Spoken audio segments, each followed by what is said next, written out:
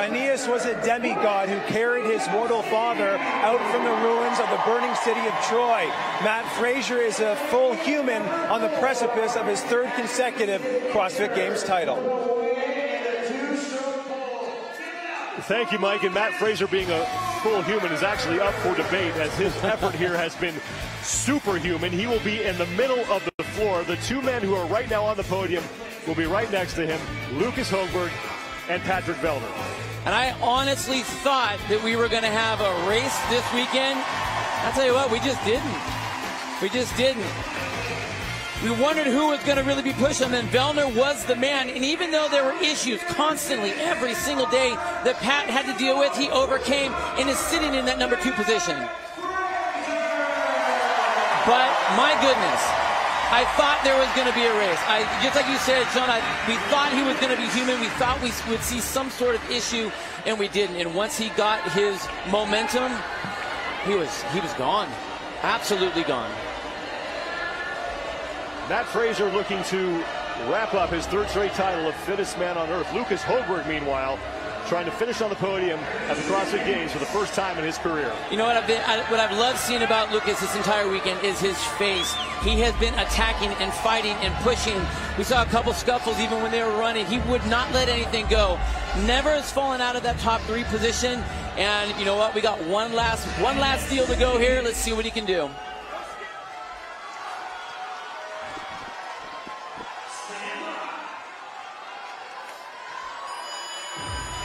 Who will join Matt Fraser on the podium? Right now it's Pat Vellner and Lucas Hogberg, but Brent Fikowski has a chance to work himself back into a top 3 spot as we open with 5 trips up and down the pegboard. Now here's the thing, Sean, if you haven't mastered this skill yet, then you have an issue. This is the 3rd time that we've seen the pegboard. So my initial key on this is going to be you must beat the board. This should not be an issue for the athletes that expect to do well here. But this is not the race. The race is on the yoke carry, and to carry that much weight on your shoulders, you must have a steel core. And I'll tell you what, the guys that have had experience with not just yoke carry work, but heavy yoke carry work are going to have tons of experience, and it's definitely going to play to their favor. Matt Fraser is sprinting up and down this thing. The time to beat belongs to Frederick Agidius, 4:47.32 seconds. So all these athletes need to do is get their pegs below that line, and then they can move their way back up. So Matt Fraser has been nonstop, unbroken so far. Pegs both underneath that red line, and they're both up on the top. I haven't seen him touch the mat since we started. Fraser is done. Look at that. And for the 3rd straight year, the final event is just a victory lap for Matt Fraser. What is so insanely incredible is that you can have an event that really doesn't matter. And you can seriously look at everyone and cruise through this with a smile on your face. How do you do that? Pat Vellner has joined Fraser on the thrusters, as have Cole Sager and Cody Anderson. So Fraser is just really taking some practice swings here. Patrick Vellner is ahead of the 2 men right behind him. That's Lucas Hogberg on the left and Brent Fikowski on the right. Now, Sean, the last time that Hogberg was in the games and there was a pegboard event, he had a rough time. He finished well towards the bottom, around 30th place. This is not what he wants, and you know what? Right now he's only 34 points behind Vellner and only 34 points above Fikowski. So Fikowski has that pegboard. Obviously the prowess, he went through there no problem, but I want to see how Brent is going to be able to handle the weight on those yokes when we get to him. Lucas Hogberg needs to just reel in Brent Fikowski to do some damage control and keep Fikowski from leapfrogging him onto the podium as Matt Fraser continues to crank away on his thrusters. Once he hits that 45 number, he will move on to the yoke, the first one weighing 425 pounds, and I have a sneaky suspicion that that will not be a problem. You know, now the thrusters are really not a big deal for these guys. These are your standings as those final 2 spots on the podium are the only ones still in contention, and here goes Matt Fraser on his first yoke carry. Cole Sager at the top of the screen.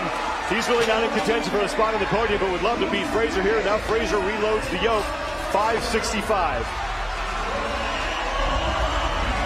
Lucas Holmberg is onto the thrusters. He's got to try and reel in Brent Fikowski if he wants to guarantee himself a spot on the podium. So Fikowski is now done, and he'll move to the yoke, as Fraser is done with his second of 3 yoke carries. Now he will load it to 665. And look how fast he's moving through these yokes. He's not even having to prep for it. He throws the weight on, loads and goes. That's so impressive. And now Matt Fraser will take a moment.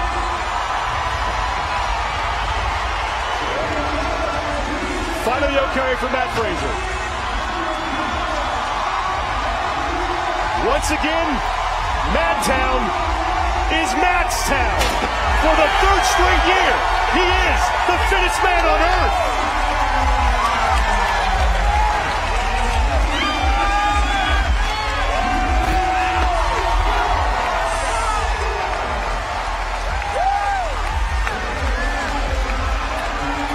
And he seals it with his 9th career event win. Cole Sager is across the finish line.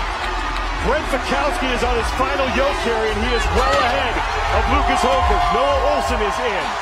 That's Fikowski trying to jump Holmberg to the final spot on the podium. Fikowski ahead of Vellner. Vellner also ahead of Holmberg, so Vellner looking like he's going to wind up on the podium as long as he can get across the finish line, as Fikowski is in. Great job by Brent. I was wondering with his height that would be an issue, and that was not a problem at all. Vellner across. Fikowski has finished 4th in the event. Vellner will finish 7th. Unofficially, Brent Fikowski has scored 84 points. Lucas Holmberg was only up by 34. So Holmberg has got to hurry. And remember, we have times from prior heats that are starting to factor in. Holmberg on his final yoke carry. Gudmundsson came in, he finished 12th. And now Holmberg is across. Holmberg unofficially will take 15th. That is 34 points less than Fikowski. Wow. Unofficially, they could be tied in points, and it will come down to best event finish. Now remember, Holmberg earlier today. That's right. Won an event. That's right. Those two guys battling the entire weekend. Fikowski, his best finish was 2nd in the same event that Holmberg won, and this is all unofficial. If it comes down to a tie in points, Holmberg should, and I want to emphasize this, should beat Fikowski because of that event win.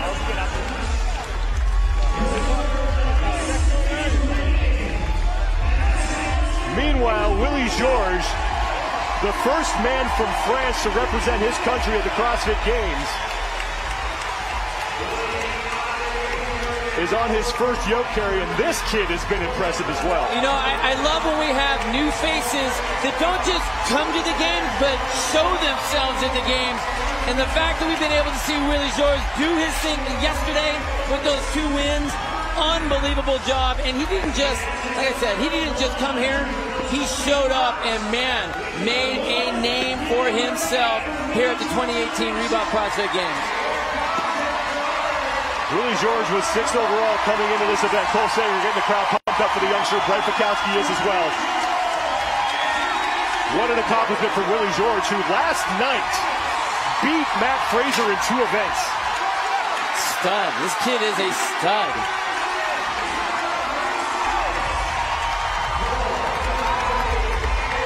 Willie Georges is in, and with that, the 2018 Reebok CrossFit Games have come to a close.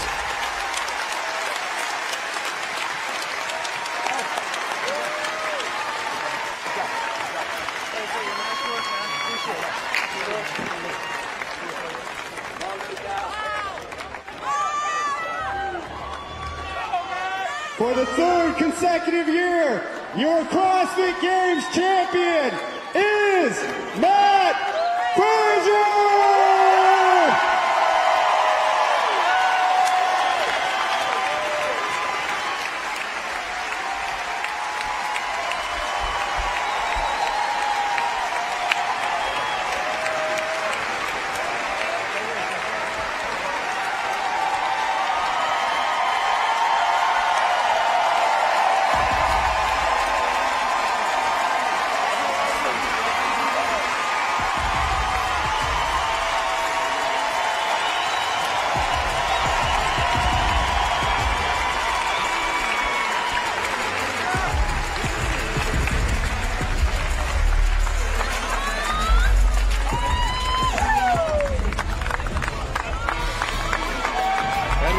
Fraser is now one step closer to those 4 straight titles won by Rich Froning from 2011 to 2014.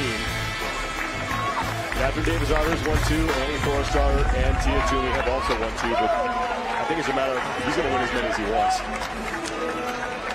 Let's send it down to Mike Arsenault, who is with your 3-time CrossFit Games champion. Matt, congratulations. I want to know what was going through your mind during that last event. You were able to do it last year as well. You're looking up to the crowd. You're soaking up the atmosphere. What's running through your head at that moment? Going in, there's no minimum work requirement. So I wasn't worried about, twisting an ankle and not being able to fulfill that. So, I just wanted to send it and go out on a good note. You won the final CrossFit Games title in California, and you just put together the 2 most dominating performances we've seen in CrossFit Games history here in Madison. In your estimation, where do you rank in the list of all-time great athletes in this sport? I'm not trying to compare myself to other people. They've had their career. I'm having my career. That's it. You mentioned in your Road to the Games episode that your competition persona is a little bit different from your regular persona. You're almost a little bit aloof, just laser focused in competition. Why was it important for you to make that distinction? It just, I know that's probably how I'll be remembered, being very stern, being very serious, not joking very much. But, my family and loved ones that spend time with me outside of the gym, they get to see that. And I hope through some footage that everyone else gets to see that a little bit too.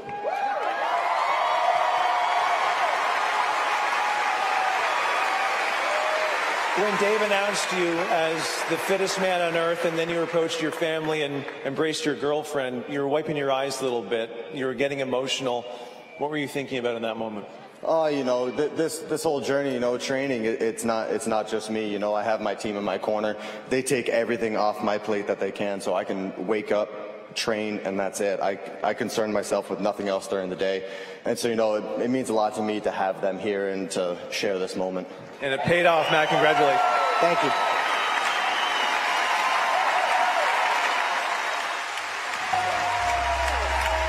Matt Fraser is your winner. Now we need to find out if Pat Vellner and Lucas Hogberg did enough to keep themselves on the podium. But if you're asking yourself, who's the man who might be able to stop Matt Fraser? Maybe it's Patrick Vellner. I think I would have loved to see what Patrick Vellner's 2018 Reebok CrossFit Games would have looked like if we would have taken some of those little issues out. Erase some of those. You change the points a little bit. Does he sit up there with Matt? I can't say that yet. I don't think that he can. Matt is just so dominating. But I was very impressed by Pat. I mean, he's right there. He's knocking on the door. Same thing with Hogberg. Again, we didn't see him last year. He didn't even qualify out of regionals. He wasn't sure what this year was going to look like, and the fact that he was so strong all the way through. I mean, get this kid to finish, and be able to master some of those pegboard ascents, and I think he's going to be pretty dangerous as well. Matt Fraser, for the 3rd straight year, had this thing wrapped up heading in to the final event, and as he always does, you heard him say in the interview, decided to send it and go out in style, and he comes up with his 9th career event win. But Patrick Vellner, and you mentioned it, looked like he's closing the gap a little bit. You take away some of those mishaps, and maybe he can beat Fraser, but it's looking like he will finish in 2nd place here. But then just think about what he had to go through to get to this particular position. We know he had issues with his gearing and his chain coming off his bike in the crit. We saw, as everyone has seen on social media, that fall from grace on the cargo net and that massive fall. Having to go to the hospital, having issues all the time. Just a very rough start, but a very resilient character. And man, testament to how strong this kid is. Meanwhile, we talked about it at the top. Nobody predicted him on the podium. No, absolutely not. And that's not taking anything away from Lucas. But when you don't qualify one year, you can't expect to see someone in the 3rd place position, basically the entire competition. Like that's just not a normal position to be in. So what he has done, the work he's put in, the ability to switch into his training, whatever he's doing, it's working. He needs to continue that. I think Matt Fraser will just beam somebody with some swag. Let's send it down to Mike Arsenault, who's with Pat Vellner. Thanks very much, Sean. I'm here with Patrick Vellner. Patrick, this is your second consecutive appearance on the podium. How does it feel to enjoy this moment of being on the podium here on the competition floor? It's definitely better than the last time, like the way things happened last year. This certainly feels a lot sweeter to earn it here at the time of, so I'm happy. I need to shore up a couple things, and I set a goal this year to try to tighten up that gap between Matt and the rest of the field, and we didn't quite get there this year, but it's a work in progress, and hopefully next year runs a little smoother. How were you able to maintain your focus throughout the week here at the CrossFit Games? You had the issue in event number 1. You had the fall on the cargo net. You had to go off site to get checked out by the medical staff. How do you maintain that focus? I think my background in sports really lends itself to that, and I'm an experienced competitor in lots of different things, and I understand things are not won and lost in one go or one event or one try at things. So it's important that when those things happen, you should try to assess it, try to understand what happened and why, and let it make you better, but don't hang on that and let it affect you for too long, because, we've shown in this sport in particular lots and lots of times that there's a lot of points to be earned over the course of a weekend, and just because you have one hiccup, it doesn't mean the weekend's over. I know you like to play things pretty close to the vest in terms of how you're feeling during competition, but now that the competition is over, what type of pain were you in after that fall, and how are you feeling right now? Yeah, it hurt. It felt pretty high. It hurt pretty bad. But, at the time, I still had some work to do, and I figured I could feel sorry for myself once I hit the white finish line. And, you feel it. I told anybody that's ever played contact sports, I just feel like I got a really, really bad hit. I got my bell rung really hard, and I woke up the next day feeling sore. And that's about all there is to it. Everything got checked through with medical, and they let me compete, and that's the end of the story as far as I'm concerned. Well, it was worth it for the silver medal. Patrick, congratulations. Thank you very much. 3 years at the CrossFit Games and 3 years on the podium for Pat Vellner. Now the question is, which one of these two men will finish in third place? Lucas Hoberg started the event there, but will he finish there? For the announcement, here's Dave Castro. So the final results are in, and in third place, we have a tie. Let's go to second. Give Patrick Vellner a big round of applause for second place.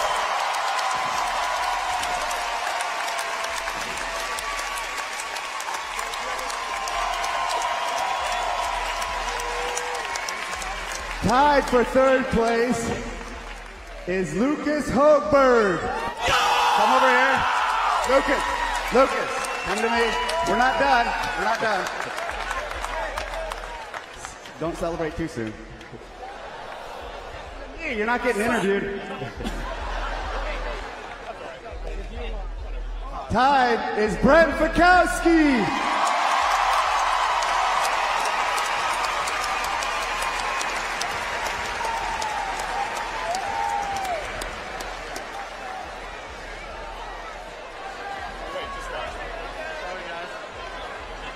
In CrossFit, in our scoring system, we have a tie-break system for the scoring.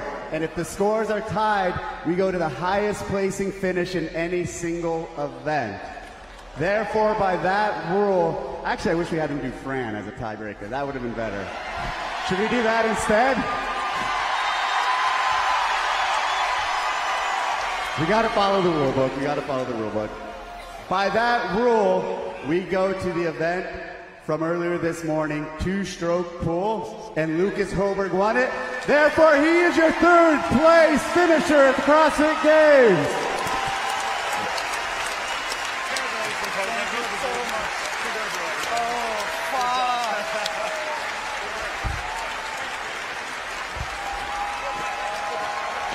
Now Lucas Hoberg can celebrate as he finishes on the podium for the first time in his career. And I was at the Meridian Regional in 2017 when he failed to qualify, and he was devastated. I could not be happier for Lucas Hoberg. He sprinted from that arena just trying to get out there and contain himself. What an amazing finish by Lucas. Real impressive. Now Lucas Hoberg can also do his post-games interview with Mike Arceneaux. Lucas, what a story of redemption after not qualifying for the CrossFit Games last year. You're on the podium here in 2018. How does that feel? It's the best feeling I ever felt in my life. It's amazing. So thank you guys for being here. I can't explain it. Just like the best feeling ever. Shit. How did you stay motivated after not qualifying last year and continuing to push over the 12 months so you could ensure that you'd be back here at the 2018 Reebok CrossFit Games? Well, I did know that I was good enough to be a good games athlete, and just I wanted it so bad, so I've just been keep on pushing it really, really hard. Well, you're more than good enough to be a games athlete. What does the celebration look like for Lucas Högberg and the rest of his team tonight? Well, just go to the hotel, eat some cinnamon buns, and just go to sleep, I guess. Well, enjoy that. Congratulations, Lucas. Thank you so much. Appreciate it. Final results after 4 days of competition and 14 events. Matt Fraser, his third title of Fittest Man on Earth. Patrick Vellner for the third straight time is on the podium. And Lucas Högberg, courtesy of a tiebreak, finishes third. I'll tell you what, I'm really happy to see that large mass of guys that are hunting Matt down. So I like the fact that they haven't let him go. He's having his time, but they're still in the hunt. This is going to make for a great 2019. Matt Fraser, the three-time Fittest Man on Earth. Thanks for being here with us, everybody. We will see you in 2019.